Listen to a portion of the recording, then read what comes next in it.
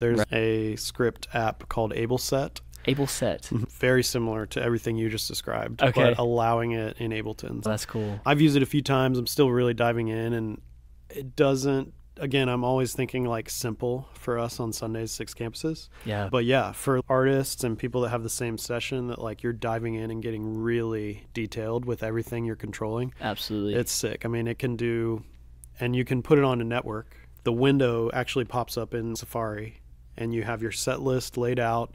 You can rearrange your set list. It's all based on Ableton locators. You can loop any section. You can run pads. You can do dynamic cues, which are, if you loop something, the cue for the next section mutes. So you're not hearing like a bridge because we're still in the chorus. And then when you move on, you can get real granular and type in lyrics, do lighting cues, like all that stuff. Yeah. And the network thing with Ableset is really cool because once it's on a network, I have a rental rig here that I rent out, and I've got a router with that for if people want to dive into this. It's not like I don't have it like pre-set up because it's all on your computer. There's not a computer with it.